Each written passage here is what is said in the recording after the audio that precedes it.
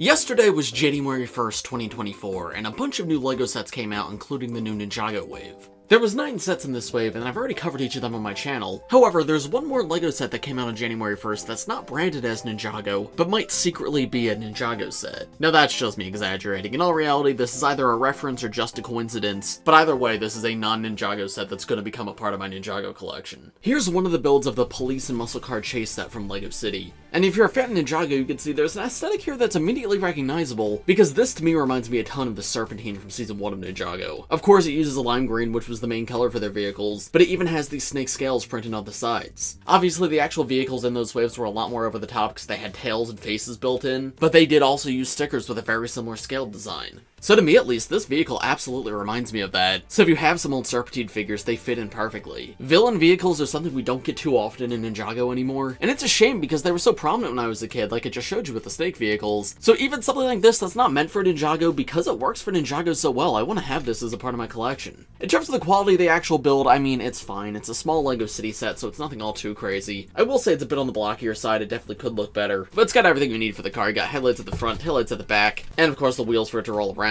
And I love the trim of magenta here too, especially on the wheels. It really helps the entire vehicle stand out. There's no license plate or anything, which is a little bit unfortunate, but it's not the biggest deal. And you can see there's quite a bit of room inside the car to fit a minifigure. So even though Lasha has like that whole thing on his head, he still fits in just fine. Even though the actual minifigure in this set who's supposed to drive this vehicle doesn't necessarily need that space. Now unfortunately, in terms of being an actual Ninjago snake vehicle, this isn't perfect. The lime green works great and the scales work great, but everything else is a little bit off. Aside from the big things of, you know, not having a snake face at the front and not having a tail at the back, the older snake vehicles used a lot of dark green and purple as well as a little bit of red on their builds, while this one's more black and magenta. So if you wanted to customize this to make it fit the snakes better, I'd say swap out the black parts for dark green and swap out the magenta for either red or purple. But to me at least, while this isn't perfect, it is close enough, and I think having a minifigure like Lasha driving the car doesn't feel out of place at all. So of course, while this isn't going to be for everybody, if you're a huge Ninjago fan, this is a set I'd consider adding to your collection. But wait, that's not the only potentially Ninjago related thing in this set. Again, I'm sure this is just a coincidence, it's not intentional, but we actually have a really good part for a specific Ninjago mock in this set. Because of course the alternate build in this set is a police car, and the cop's meant to be chasing down the criminal, but the cop minifigure actually includes a wanted poster for that criminal, and the criminal uses a very familiar hairpiece. So I think this printed wanted poster could work perfectly for Nia in Skybound.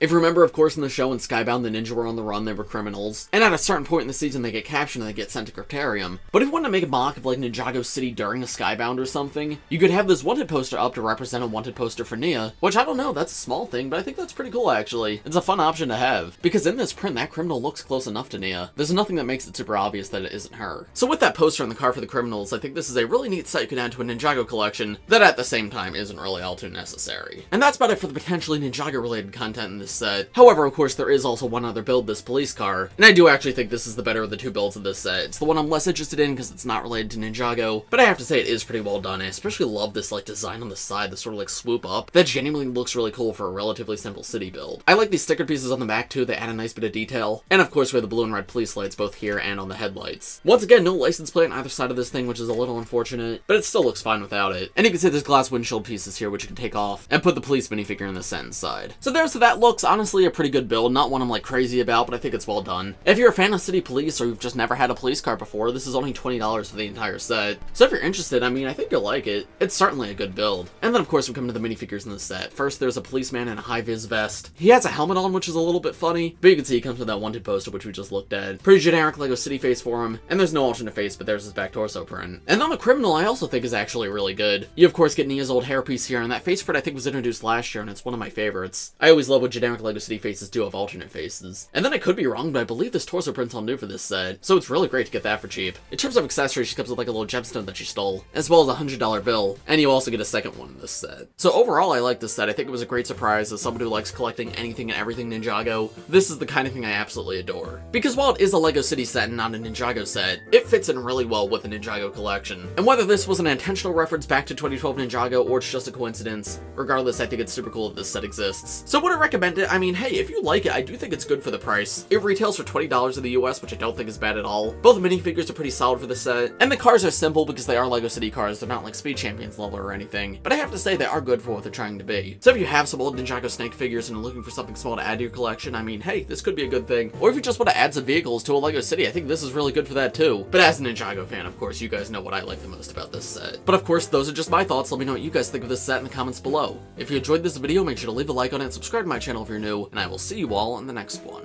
Bye!